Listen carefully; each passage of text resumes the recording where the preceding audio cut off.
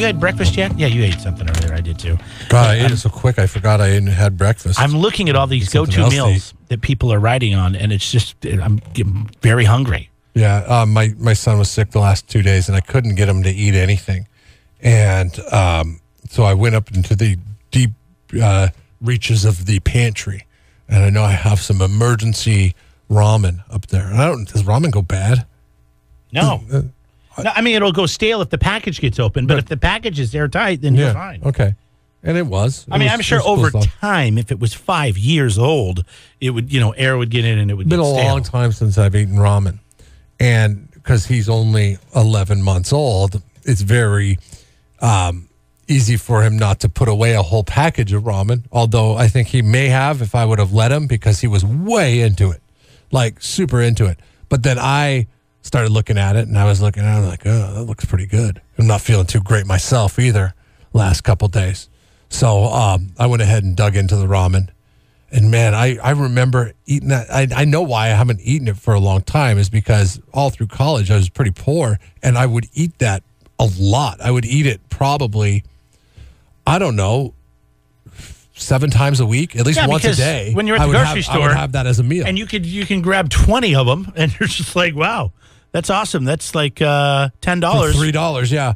And then you try to spruce up. How would you spruce up ramen? I never did. I would add more. I would buy the chicken bouillon cubes, and I would throw that in there because I wanted it extra salty and chickeny. They give you too much as it is. I only use half a pack. Oh, really? No, I'm a salt guy, so I'm just like throw an extra cube in there. Oh, God. How do you dress up ramen? So what you do is you cook it, and I cook it without the seasoning packet altogether, or maybe if you want a little bit of flavor, put a little bit of the seasoning packet in there. But what I'll do is I'll create a stir fry of the ramen. Gotcha. So I'll cook the ramen, drain it out, and I'll cook it with the seasoning packet in there and drain it out. The Oriental? That's the blue one? Really good one for the stir fry. Yeah. That's a really good one for the stir fry. And then I will throw a little oil in a pan, heat up that oil, and then fry up the ramen. I'll crack an egg in there, maybe put some peppers. And if you have it on hand, it's not cheap, and it's not cheap people food. But if you have it on hand, Spam. Little Spam, little peppers, and then you put a little Yoshidas on it. And that is like po people, white people. Spam tastes like Chinese sausage food to me, though. I don't know. It's you know what Spam is? I don't know what Spam is. I don't want it. Do I want to know what it is? It's not bad. It's probably the guts. It's pork. And it's whatever part of pork that they want to put into it. But then it's also it's the pork they can't do anything else. It's mixed with potato starch. Okay. Did you know that? I did not know that. Yeah, that's what. Look at it. Look at the ingredients next time. Why are you grinning? Like, yeah, because it's pretty damn good. I love Spam. Let's see. We have so many good ones here. Yeah, we're asking you, what's your go-to meal when you're broke? Cup of noodle was mine because it was just add water. With a ramen packet, you still got to put it in a thing. You got to boil it. You can just do instant hot water. And Actually, I had one of those little coffee machines. I got a ramen hack for you. I know you're a big fan of the Keurig. Just run. Well, yeah. 8 ounces is the perfect amount of hot water into your bowl. Put a plate over the bowl, let it sit for 4 minutes, 5 minutes, and it will cook the ramen inside. The heat of the will get trapped with the plate over the bowl. Makes the perfect bowl of ramen. 10 if you like a little bit of soup. 10 ounces if you like a little bit of soup. 8 ounces if you don't like too much soup and you just like the noodles. I like the broth. I'd go 10 for sure. Yeah, you go 10 or 12. But when we moved here, especially if you're throwing an extra bouillon cube in, I would probably go 14. The last time I was single and on my own as a bachelor, even though I was still with dating, where my wife and I were engaged, but we were living apart. I lived by myself here for 6 months in an apartment, and all I lived on was cup of noodle, hot dogs, microwave popcorn, and peanut butter and jelly. Microwave popcorn's a good one. Yeah. Oh no, it would be great, and Pepsi or Coke, and then if I wanted to dress it up and I wanted to go big one night, little Denison's chili on top of my hot dog. And it was the cheap-ass buns. It was the cheap bar hot dogs. Yeah, just, Bar S. I don't recommend this diet. S. I know, because I buy them. Because I gained 30 pounds in 6 months. Whoa. Yeah. That's like Super Size Me action. Yeah, it was like 30 pounds. Morgan Spurlock on a dime right there. Yeah, but it was good. You can chime in at Jeff and Jeremy, Facebook, Twitter. The topic is going there. And I'm learning one that's really good because I have to cook simple for my son. And this is the most amazing. And I learned it from all these macaroni and cheese chefs that come in around macaroni and cheese festival time. And that is the simplest thing in the world. Is you put a little bit of butter in with noodles after you cook the noodles. You get the small shells, the small shell noodles. You put a little butter in there, and then you just sprinkle, that Parmesan cheese, the Kraft that comes in the green. Yeah. Sprinkle some Parmesan cheese on it, quite a bit, and swirl it around with the butter. It's almost better than macaroni and cheese.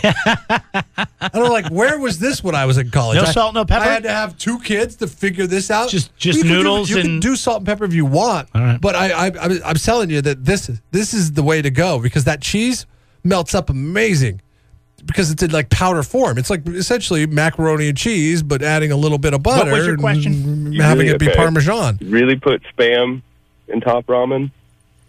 Yeah, but you make a stir fry out of the top ramen. So it's not the soup. Okay.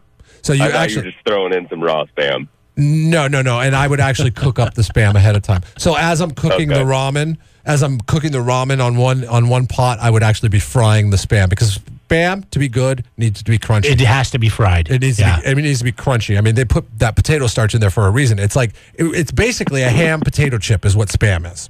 A big ham potato chip. But you got to slice it up thin and fry it up good, and then you chop it up, and then you throw it in the ramen. I haven't had Spam in a long time. Egg, Spam, some green peppers, maybe some red peppers. If you've got the trio of peppers in the freezer like I do, then you throw that in there, and then you put You're a like the little dollar oil. store chef. You know that? I am. The dollar store I'm gonna make an entire stir fry for under $1. Wait till I get that oven cleaner on my blinds today. Thanks for the call. The dollar store is they're like, oh, Jeff has spent some time on the internet today. He's going to stop by. Hi, you're on the air. Go ahead.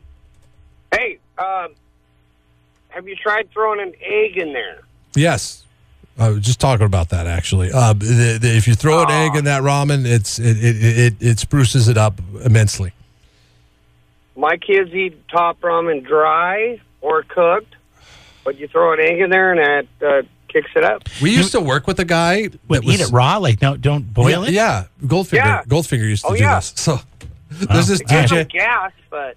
Give some gas, thanks. Yeah. It does. Ramen gives everybody gas. Appreciate the call. Ramen gives everybody gas. No, this guy we used to work with, he was a spin DJ, and he was immensely lazy. Like he would hate to cook food. Remember all the girls he would have just to carry his crates around back when you had to have records? Yeah, and he would also like to have girls around because he loved women, and women love DJs for whatever reason. But also, I'm talking about club DJs, not like what we do.